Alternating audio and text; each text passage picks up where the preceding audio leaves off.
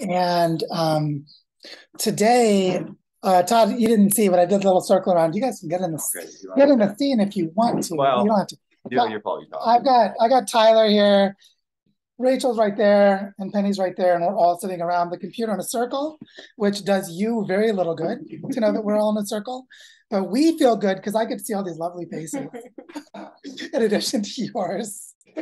Um, and yeah, there's so much that we could talk about today. Welcome, Dan. Nice to see you. Hi.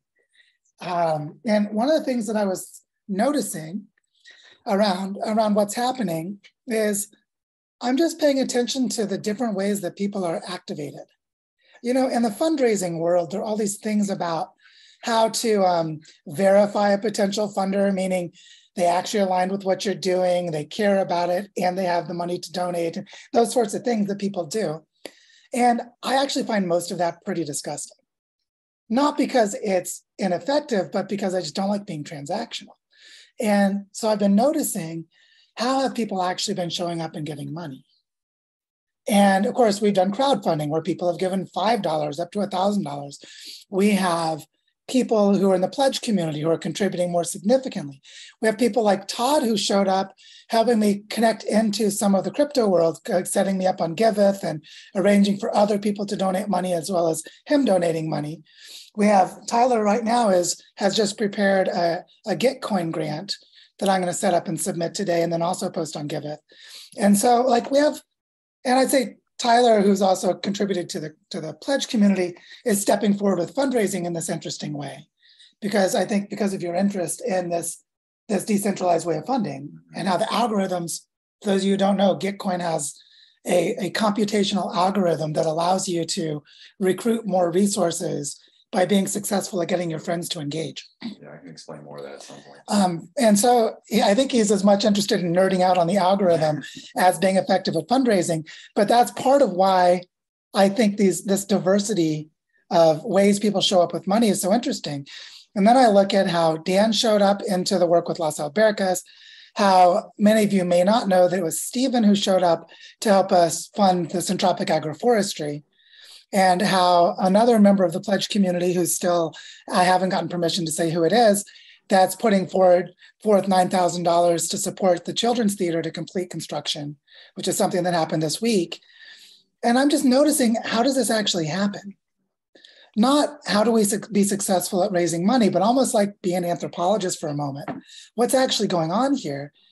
And you'll see in every case, there's a level of intimacy in people's connection to what's going on. It's a quality of relating.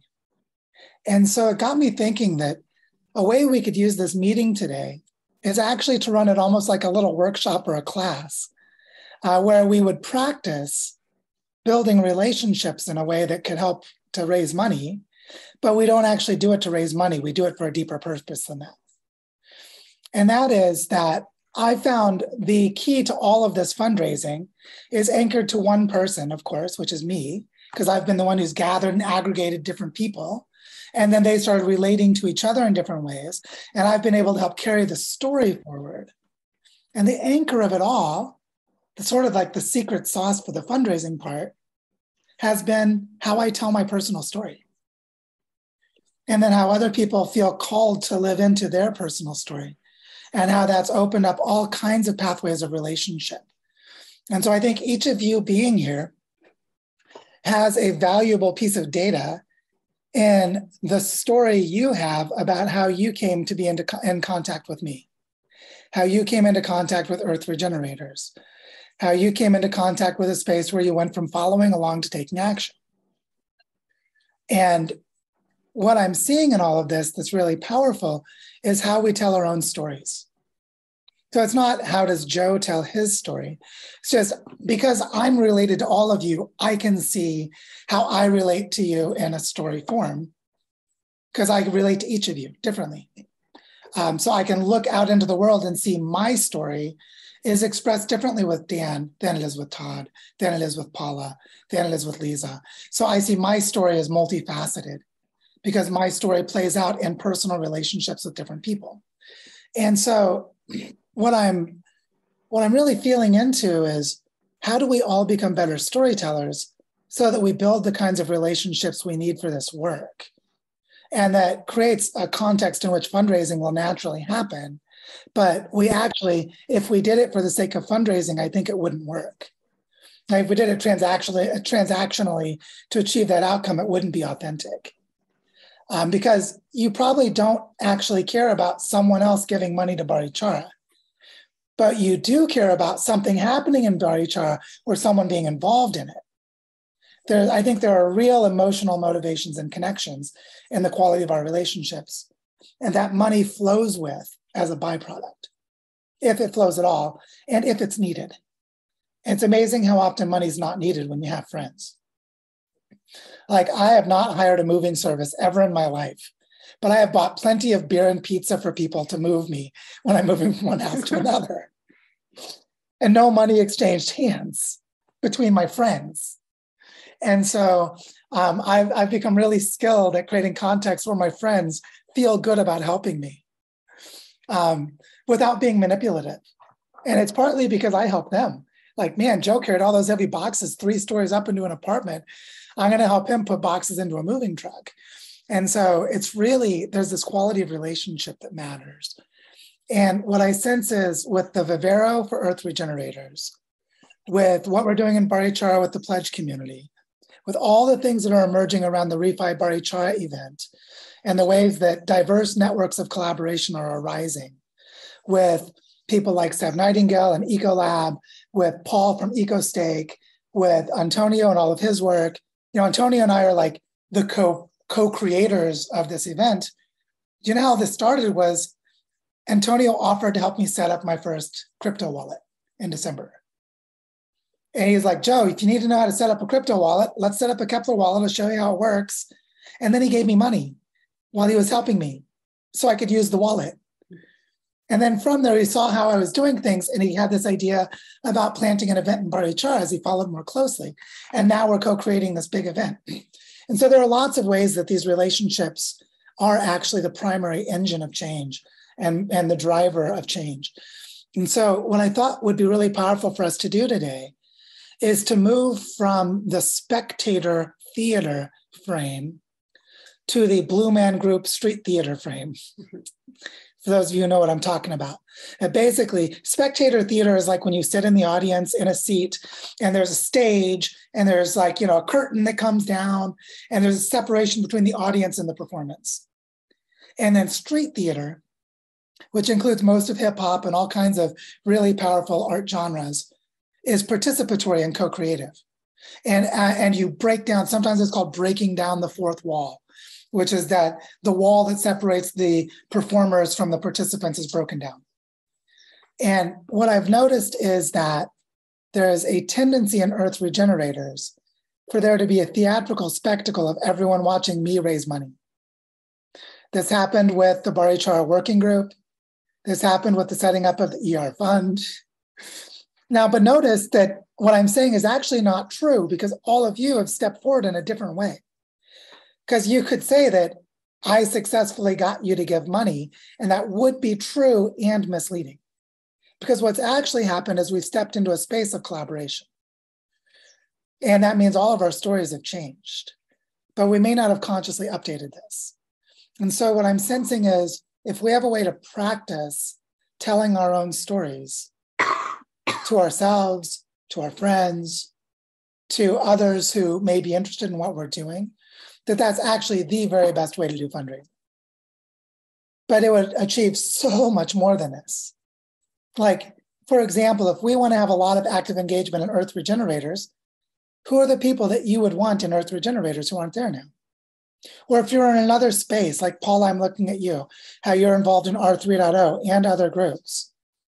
Are there people in those groups that should be collaborating around what we're doing in Barichara right now? Or with what's happening in Earth Regenerators? And the question is, if there's someone that comes to mind, what story would you tell them? A true story, what story would you tell them that might actually engage them in an authentic way to participate in what we're doing? And I think this is the real question for catalyzing the entire regenerative movement, is how we learn how to tell our own stories or just live our own stories in a way that invites collaboration, that invites participation. And so I'd say this is very different. Like, I remember when we had a conversation with Jonathan and Victoria where they said, we have friends. David Rose was someone who came up in that conversation. So I'll use David as a placeholder for other people. They both know a lot of people that could be funders of what we're doing, but is asking them to fund us the right question? Is that the right relationship? Is that the right story? Or should they perhaps be doing something else? And so this invitation to tell our story is really like, I could ask, how did Rachel come to Barichara the first time and why did she come back? And what is your story? And what is your story that related to me? But then later you have your own story, right? And how did that work? And so I thought what might be nice on the call today is, because we're all friends here, we could actually practice telling our stories to each other. And I think this will actually be deeply inspiring to hear each other's stories and to tell our own stories to each other, because this is a safe place. And then the homework challenge, the bonus points, the gold star on your homework would be to tell your story to someone in the next week. And I think this is going to be really powerful because it'll move all of us into action. And the way I would invite this as an activity today is, you can tell your story in one of two ways. You can tell your story about how you came into contact with the work in Barichara, which is, what does it mean to you? Why are you participating? How is it changing your life? Why are you here? What makes you excited or motivated to be a part of this? But then you could do exactly the same exercise for Earth Regenerators if you wanted to. So it's like your choice. You could tell the story like Todd has said, and the last time we talked to him, you said, Todd, that joining Earth Regenerators has really changed your life. And in the last several months, it's been the Friday meeting has been sort of a highlight of your week. The way you told us that story is a story you could tell others to get them to come to Earth Regenerators. But notice you're getting them to come for a good reason. We're not just recruiting people to grow the numbers or like forget all those bullshit metrics. Actually, forget all metrics, but do think in terms of strategy. We want to build a dynamic and powerful community. And so a dynamic and powerful community is us with people we relate to well, doing things together. And so that's why I think this exercise of telling our story is something I'd like to see spread across Earth Regenerators, but I'd love to practice it here this morning. And both Rachel and Todd, who have been working on the vivero concept, which originated with Rachel in the bioparky, if I recall correctly, so she had the initial idea, is like, how could the vivero, for those of you who don't know, vivero is basically is recurring monthly donations in a membership sort of format for Earth Regenerators to create a pool of money to go into the ER fund and support Earth Regenerators. And so the key question is, how would we recruit Earth Regenerators members to join the vivero, to become monthly donors? And so what would that story be? And notice, what would the story be is not singular. It's, what would your story be to this person? What would your story be to that person? What are the personal relationships? And this is the secret of fundraising, by the way. Rachel could talk all about it. We were chatting over coffee in the kitchen this morning about it, about how doing fundraising is mostly, it doesn't look like fundraising. It's mostly just building relationships with people. And that's because that's the secret to fundraising. We could ask, like, why did Brian and Susan step forward to fund this education work in Barichara? Well, because even though we hadn't met, we had a relationship forming.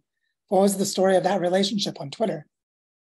So I think I probably bludgeoned the point enough by just giving lots of examples.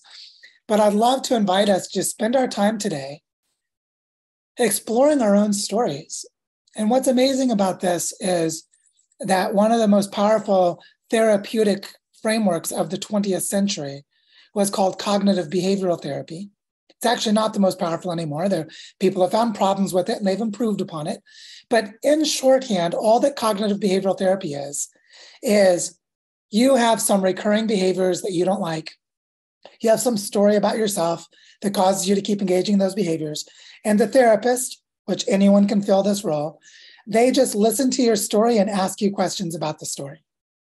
And then you come to see the story isn't actually serving your needs, and that there's another story you'd rather tell that's actually true, that changes who you are. And that's how cognitive behavioral therapy works, is you start to systematically explore the weaknesses in your own story, because parts of your story are based in past traumas and coping mechanisms to deal with hardship, and you gradually change your story.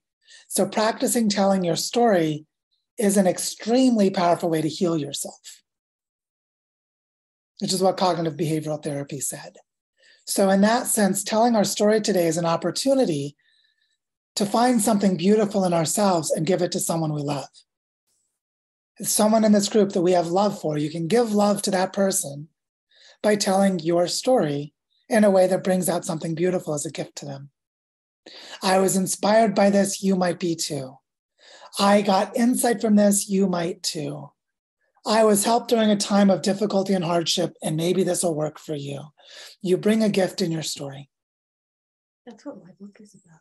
My book is wait, say more about this, Rachel. Okay, so I just recently published a book, and it is my story of becoming an earth regenerator. So, I mean, and now that it's out into the world, as of yesterday, it will, any of the profits, assuming people will buy copies, that profits will all go into the Earth Regenerator Fund, because it's an Earth Regenerator story. So just to say that I think I took this concept maybe to the broadest interpretation, and but it was a, it was a story I found I was telling over and over again through campfires and all of these things, and I was feeling myself being changed by the process of telling this story. And I felt that the relationships I was building around sharing it and having other people share their stories, because it's not just my story, there are other people's stories in the book. Some of you may recognize yourselves even, so just so you know.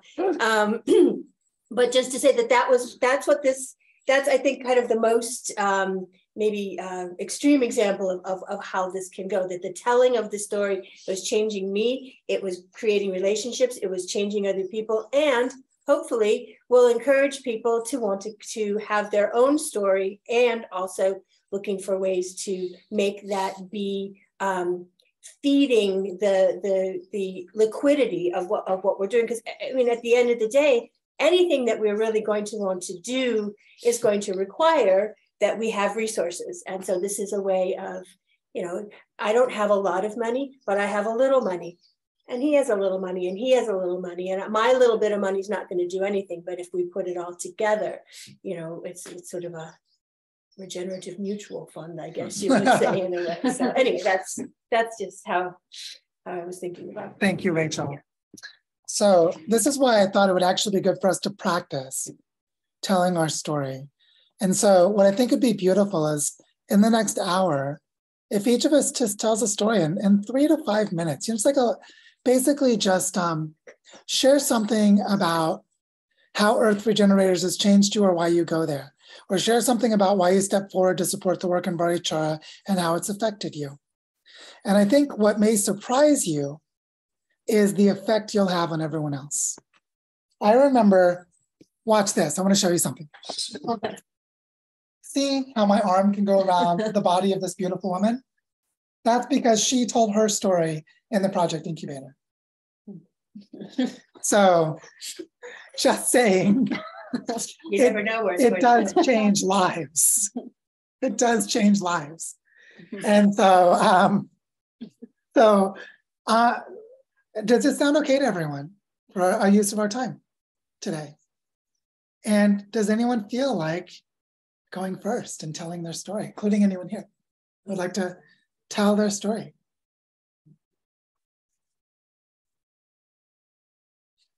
That's right, JP. I heard it as a recording when Penny told her story.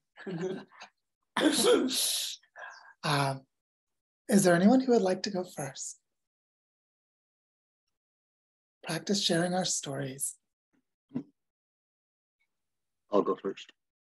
Thank you, Dan. Can you hear me? Hey, look, I have to tell you, though, this is like the hardest thing for me. I've got, like I've mentioned, PTSD from some of my own experiences. And so stepping into this role, and I've been thinking about this for a while, that first I've got to break it to my family that I'm doing this. They don't know, my siblings and my mom. And I've been thinking about how am I going to tell the story to them? And then ongoing, I think that as part of, making this effort, moving this effort forward, I feel like I owe it to the effort to publish some kind of, I'm not sure if it'll be one video or one YouTube posting or maybe a series, as to how I, get there, because I've got to extract myself from here, even though I think Northern California probably, needs its own, fund and, collective effort, because I think that's going to get real hot here, and it's going to get pretty over the next couple of years, all the fires and the drought. But I digress. So, I saw Joe struggle in Costa Rica. I saw some of the things that he had done before and kind of just watched from afar, and I admired his ability to share his life openly, because it's something I just don't do for a lot of reasons. And I also began watching the Jem Bendel, he put stuff out, you guys might know about deep adaptation. And so for a good long time, I was kind of stuck in a frustrated state. I had, I had this property that I'm trying to sell, but there was an adjacent property, a plot that was also, it wasn't put up for sale. I thought it was going to be offered to me because the same people owned it that sold me my house. And if I had known they were actively looking to sell that plot, I would have made overtures and scratched together the $50,000 or $60,000 would have needed to buy it, because I wanted to put corn and beans and start a school to teach permaculture techniques. I have a lot of space above in my house. I could have housed a little dormitory there for students. I had this great plan, but it got snatched out from under me, and the developer put a big old house on it. Just before I knew what was happening, it was already bought. And so I felt really defeated by that. Just yet another thing that was kind of holding back my ability to move into some kind of meaningful chapter of my last chapter of my life. So, I decided, after watching what's happening in Barichara for a good long time, I was really inspired by Joe's story there, and I could see that this would be a good thing to do. I everywhere I turned here in Sacramento, and I know that this is not anecdotal, but it seems that everybody around here is, real maggot. I don't know if you know what that means. Right wing. Technology is gonna save us. The climate change is a big hoax. We just need to bear down and burn more oil. So I just couldn't find a foothold anywhere of like-minded folks. So I thought, this is a good idea. I'm gonna make an impact. I'm gonna change. I'm gonna throw in my little money and my life into this thing, because I think that that's a community that can receive it. That we can do these things that we've been talking about in abstract, make them real. So that's my story. That's how I got here. It was a struggle, just searching for a purposeful place and effort. And now that I've gotten into this thing, boy, it's harder than I thought it would be. I thought my house would sell in 30 days, and somebody would grab it up for $1 million, and it didn't happen. Various things got in my way. Bad luck here, things went wrong there. And now here I am in September, struggling to get this thing off, I get out of here. But nothing worth doing is ever easy. So I know that. And I look forward to my arrival there, that, I can get my hands in the dirt, that I can start interacting with all the locals. And I really think that that's the powerful thing. I want to make this connection with what the Papas are doing in Canada with children, and having those links start to establish this collaboration of teams, that we create this, I'll call it a flagship, if you will, in Barichara, but that's just one place where we'll be doing this, and that these kinds of communities are going to congeal and begin to function in such a way all over the world. I really believe this. And I think that it's these kinds of relationships that we'll establish that are going to have that it's just going to happen. I'm not just going to happen, but we have to put effort into it. But it's not just making Barichara a nice, I'm going to call it a utopia for now, just to give it a label. But that these things are going to happen, can happen with our collaboration around the world. And I think that the children are a big part of that. It's not just that, but that's kind of the focus, at least for me at the beginning, is getting my hands in the dirt, getting the ecoversity off the ground, and then begin to work these collaborative relationships around the world with other teams. Anyway, that's my story. I'm going to pass it to whoever wants to go next. Yeah, the floor is open. Dan, thank you so much. I'm really moved by your story. I have been the whole time. So thank you very much for sharing. Who would like to share next? The floor is open, including.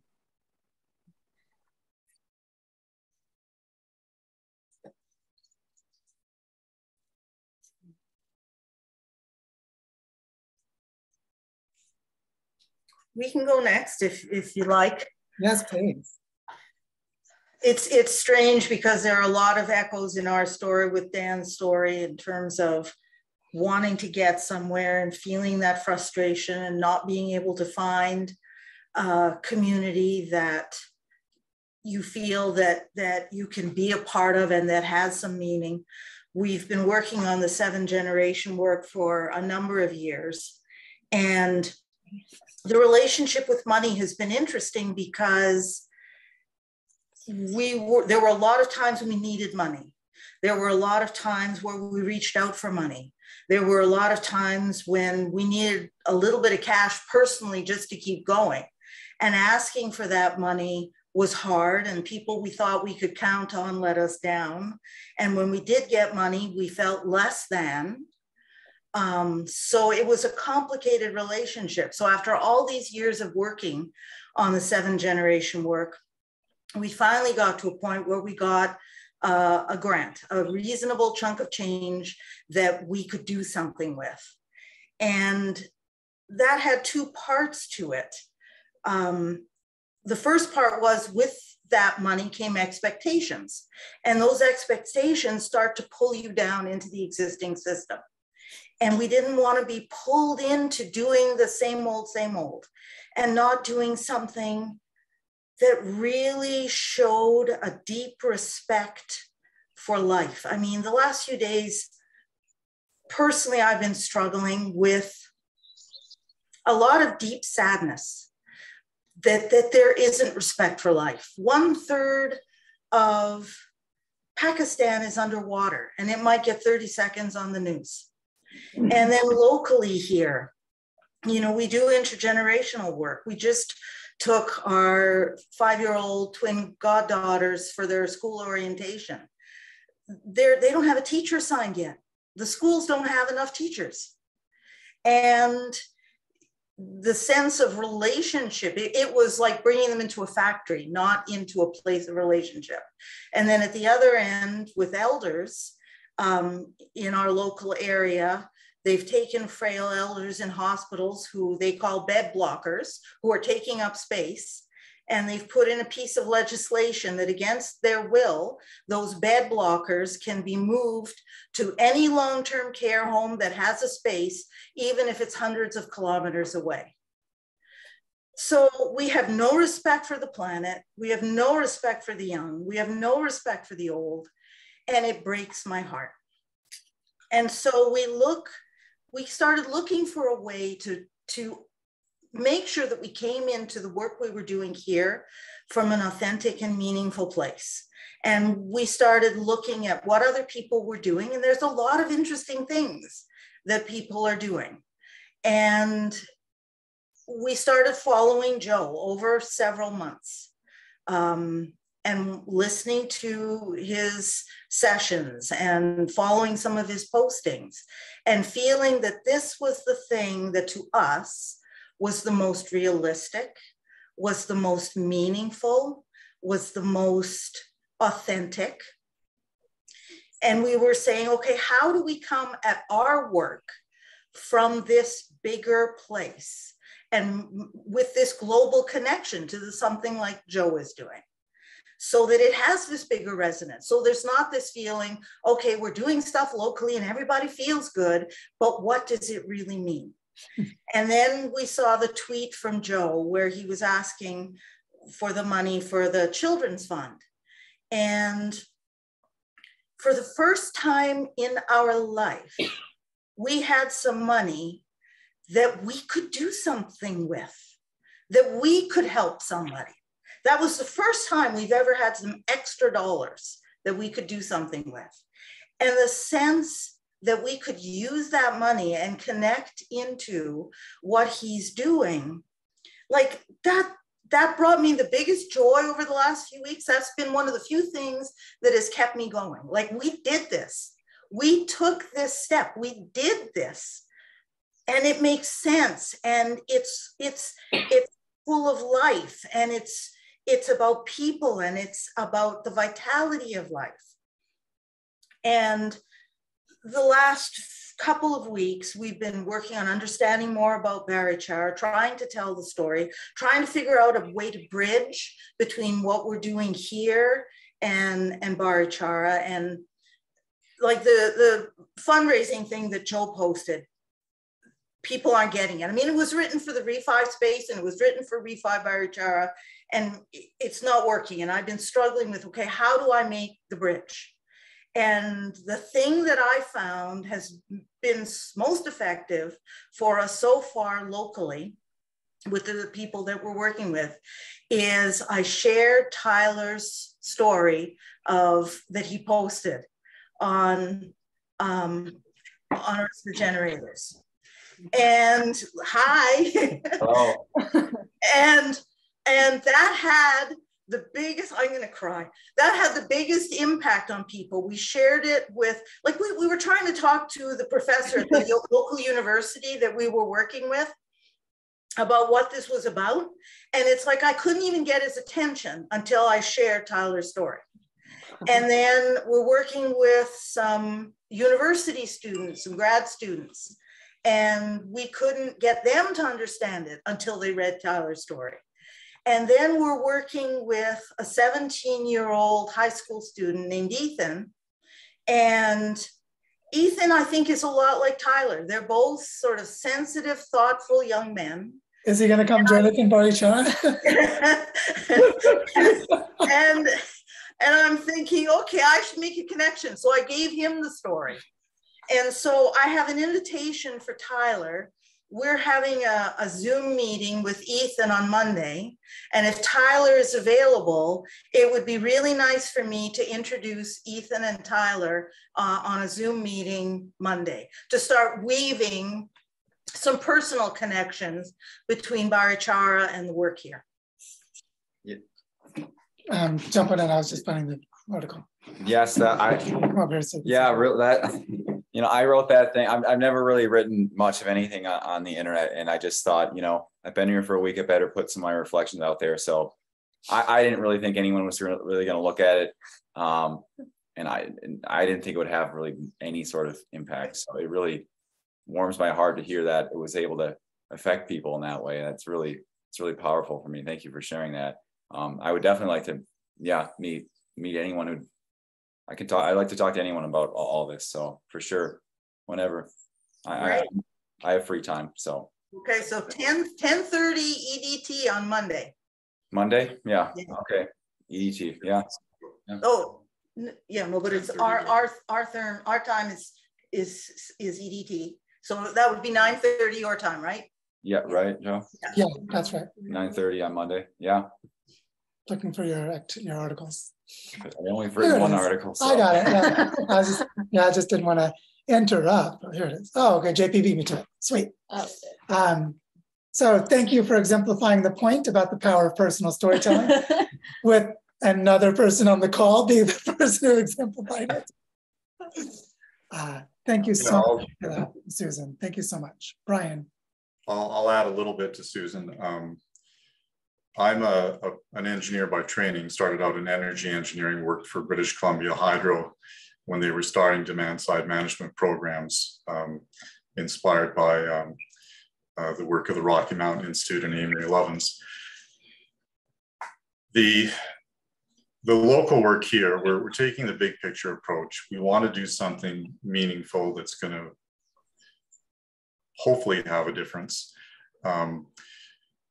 What do you do when the existing systems are what they are? What do you do when we're in the situation we are with climate change and all that's baked in already? You can go in building relationships, you can go in building neighborhood networks, you can go in with neighborhood decarbonization initiatives, but ultimately, is that enough? So trying to bring the bigger picture and the bioregional approach is really appealing. And we started researching how you would define the local bioregion. And we actually found a report that was done in 1992, 20 years ago today, that 30 years ago. My God, 30 years ago. That's true. Wow.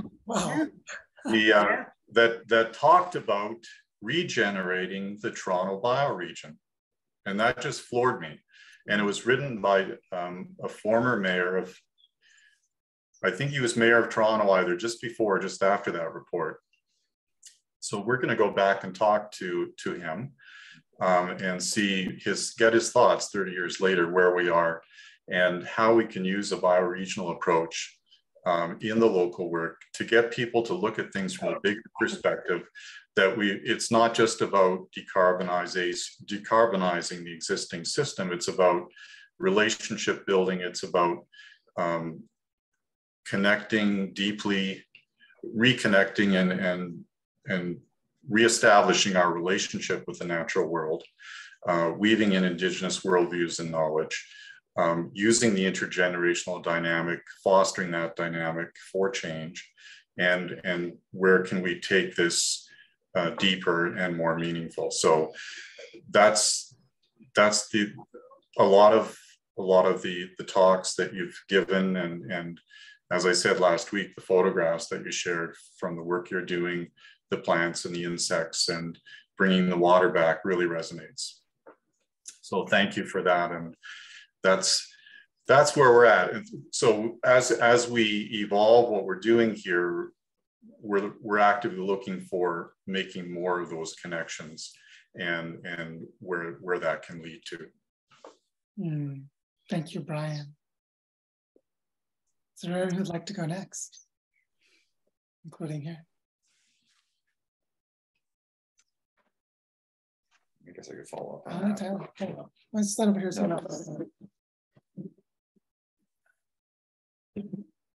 Yeah. Hello, everyone. Yeah, I guess my own story. I don't know. It begins. I guess I've always just been very interested in just a lot of things, and just thinking about the world and seeing the ways slowly over time how there's just so many coalescing problems and many supposed solutions for those things. And I've been looking for many years. I'm young, but I've been doing a lot of searching, in politics, religion, philosophy, these sorts of things.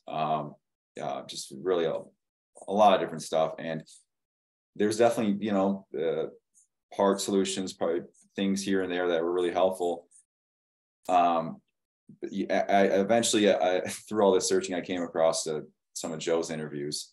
And, I'm listening to a few of them. I'm like, this guy seems to kind of have a different approach, and much more comprehensive, really.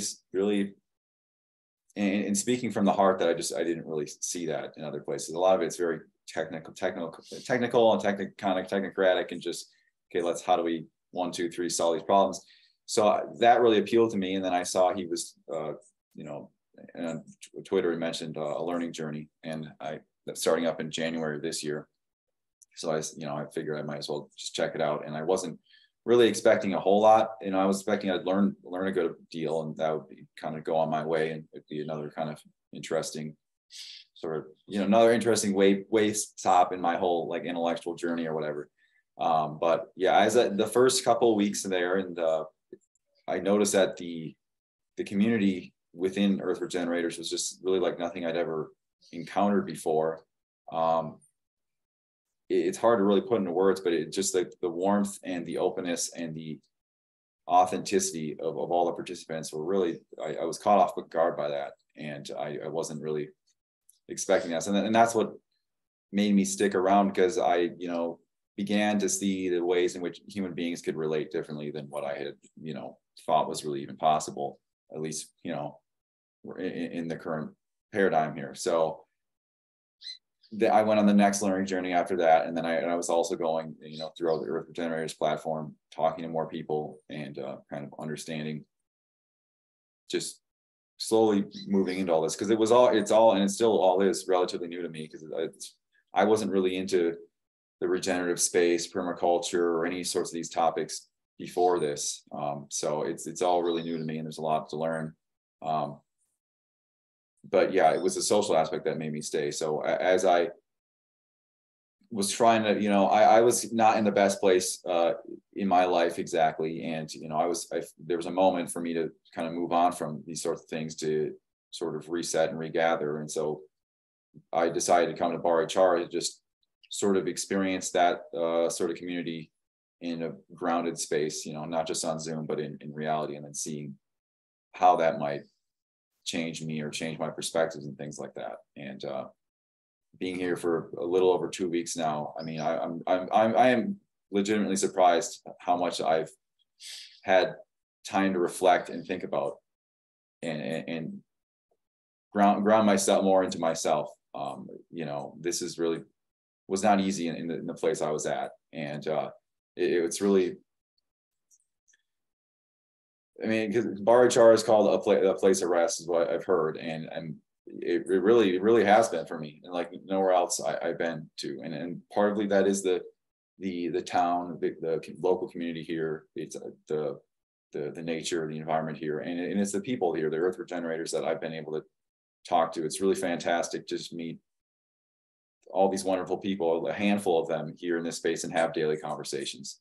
And that's really just been like nothing I've had before, because I've, throughout my relatively young life here, I've had a difficulty, making any sort of real relationships or any sort of real sort of friendships, to be honest. And it's been very lonely and isolating to go through that. And it's affected me in my own understanding myself, in ways that I didn't, I wouldn't think of. So trying to reground myself back into like a human community, human connection has been really just priceless. So all these things are kind of been on my mind, and being here and going through Earth Regenerators has really just, it has greatly affected me in so many ways. Tyler, I'm glad you're here. Thank you, Joe. I'm glad I'm here too. And I think one thing to just briefly say about Tyler in this way that I think a lot of people are is, we have such a fucked up way of raising children and educating them, that anyone who's a little sensitive or a little weird or a little ugly or a little awkward or whatever the norms are that makes them bullied or picked on or just feel outside, like basically all of the fans of David Bowie, where he gathered the misfits. He was sort of, for those in the older generation, you all know what I'm talking about. To have someone who actually spoke to you, who was cool for not being cool in the accepted way. And so by telling our stories like this, it's really a big deal to be cool in a way that's not the accepted way to be cool. So just wanted to name that. Finding your tribe, if I can use that word. Finding your tribe is a big piece, as Benji sort of popularized the phrase "finding the others" in Earth Regenerators, and it's been fundamental. Is there anyone else who would like to go and share their story next? I think I might try. Yeah, jump on in. The floor is open. I had to put my phone down because I feel like there's some nonverbal communication that might want to come out. Is the wind okay? It's a little breezy. Can you hear me okay? It's good. Okay, well, this is my bioparque. I'm currently in Westminster, Colorado, right in front of the Front Range of the Rocky Mountains. Boulder, Colorado is just north of me. Tyler, I really appreciate you sharing. I opened up the link that was posted in the Zoom chat, and then I realized that I had read your story. And I think it was one of the more resonant kind of accounts of a day in Barichara that I remember reading. So I'm not sure how this story is going to come out. I think for all of us, this is kind of new. Personally, to be vulnerable, I am still learning how to kind of express myself. I would say I haven't done it a lot, kind of like Tyler said. I am wary. There's fear that is, I guess, just very real for me about sharing publicly, like on Twitter. But I feel close to this community, and I realize that it's being recorded, but I think I'm just okay with that. But I guess where to begin, I kind of feel that like was just shared, that I'm not an outsider, but I grew up homeschooled up until high school. And for me, learning and education was much more kind of experiential and not so heavily influenced by just like rote knowledge, but it was actually kind of the marriage of like experience and knowledge and all of the other things that really allows you to learn and understand. I think having that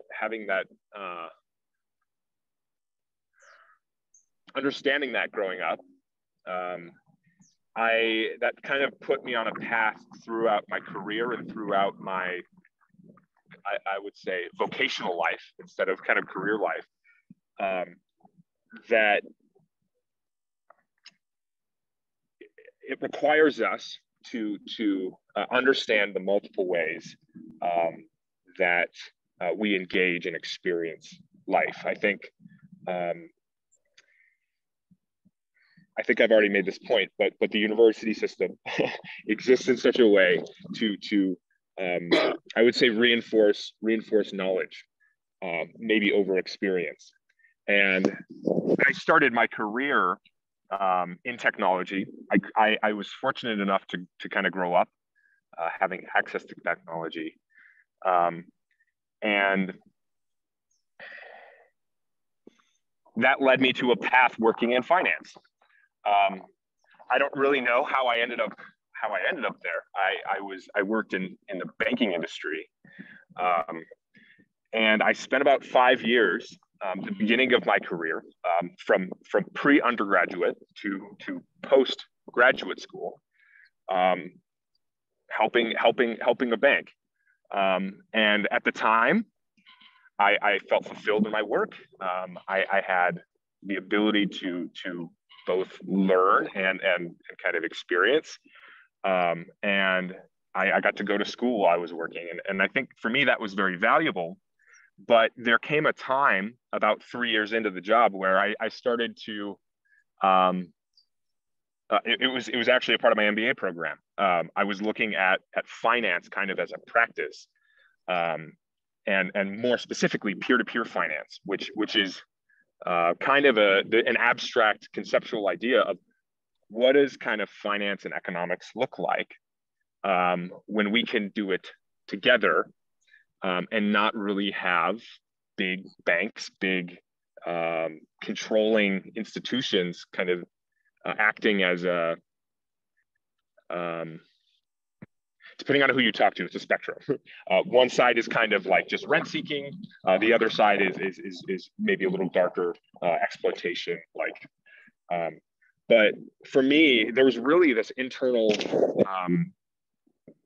I would say, kind of not just a cognitive shift, but it was like an experience shift. It's like we have an economic system, and I relate to an economy kind of from the perspective of language, where if you go back to the roots of economy, it's representative of like a house, the oikos, and to me that's a pretty interesting way to perceive an economy if we recognize it as kind of a collective house that spans place, that bridges kind of border. But we have an economic system that is so heavily focused on finance and so heavily focused on money that we've lost largely like are not just. I would say this is not necessarily true at the local scale, which is why I remain hopeful. I'm not fully bought into kind of a collapse mindset, but I think we still recognize forms of value that may not be perceived in a banking institution. A bank, maybe not until recently, can understand like soil quality and its relationship to like our economy, and more like at the community level, how relationships actually enable us to show up fully and be what I think an economy wants you to be, is like a productive member of society. But for me personally, and I realize we're probably coming up on time here. For me personally, I had this shift, and the shift was an understanding that there are there's a plurality of value. Money is one dimension of value, and it's kind of the unfortunate just period that we live in, that we look at like things like GDP as a measure of wealth, and not like relationships and ecological health and culture and art and more exchange that's more reflective of like sharing instead of transactions. So I decided to leave the bank. There was personal kind of transformation that was a part of that, and the path that I kind of stepped into was exploring how could technology be used, and more specifically, kind of in the Web3 space. How could this system called a distributed ledger, which we also know as the blockchain, be used to recognize, appreciate, and protect the other forms of value that are not dependent on money, in such a way where we can kind of release the dominance of cash over kind of our lives, and I would say even maybe, I don't use the word trauma a lot, but like step into a place where we can actually start to have conversations about money. I grew up in a Midwestern kind of conservative Protestant household, and you didn't talk about money. You didn't talk about religion, except for in a family unit, and you don't talk about politics.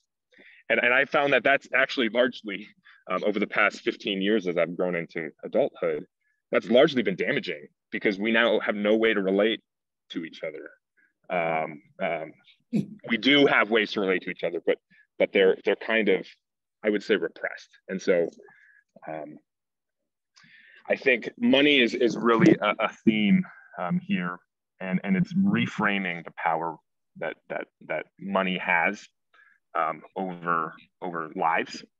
And I would say I've spent the past 4.5 years since I left the bank really working to find a space that isn't dominated by money, and that really appreciates relationship, that appreciates care for human lives, like our souls, and that appreciates Earth and Earth's recognition as a mother, because in an economy where we can care for 7 generations or more, we have to really embody a recognition that like Earth is like a lifeline for us. So I'm going to leave it here.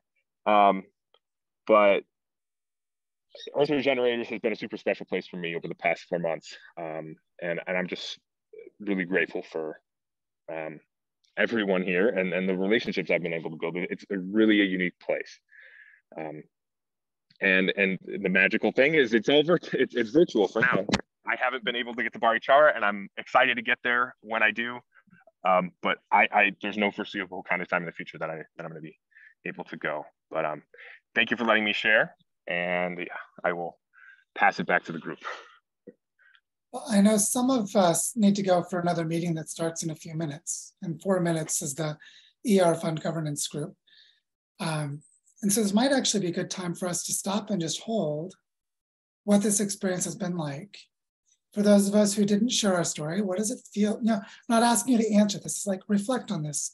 What does it feel like to hear other people tell their story? Like, for example, when someone, like when Todd said, I'm not sure if I don't know how to tell my story, I'm a little embarrassed, a little nervous. Do you feel that when you hear someone tell their story? And does that make you feel less about the other person? Because my experience is I feel love and care for someone who's being vulnerable.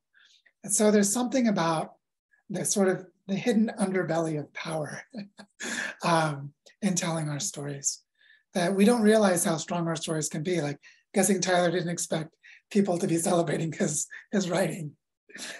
We don't know how powerful our story is until we tell it. On the receiving end, the rest of us who are listening, our power is to create a safe space for that. And that feels really good. Yeah. Did you just was that heard? Just to say that those of us, my experience of listening is that I feel empowered that I have the capacity to create a safe space that allows someone like Tyler or someone like Todd to feel like, okay, this is scary, but I'm with people who will hold me and will make this safe so that I can do this. And you know, and over time, the more you tell the story, the clearer it becomes. It's kind of, I think of it like those old-fashioned Polaroids, you know. It starts out, it's kind of like, oh, it's just a gray mass, but then after a while, and that was the beauty of campfires in the beginning, because I didn't know what my story was either. It wasn't until I started telling it and hearing myself say things that it started to become clearer and clearer and clearer to the point where I could write it, but I could not have done that without the people who created the safe space to allow me to do that. So it's definitely, both parts are really key to this.